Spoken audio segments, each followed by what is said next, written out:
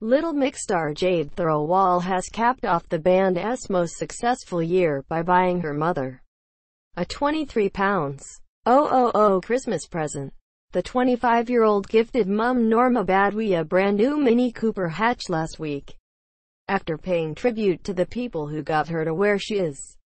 The video captures the moment Jade walked her mother out of their Newcastle home where her shiny new ride was wrapped in a giant red bow.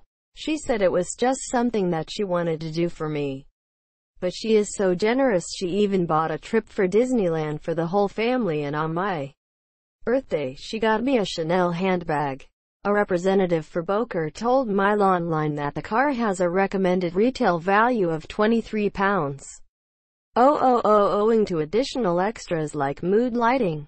Dave Pope, sales executive at Bowker, told MailOnline on Wednesday that Jade took the time to ensure the Mini would be everything her mum wanted. Pop singer Jade spent the festive season in her native Newcastle after completing the latest leg of the Glory Days tour. The four-piece were the first group to win the X Factor in 2011 and have gone on to achieve global success.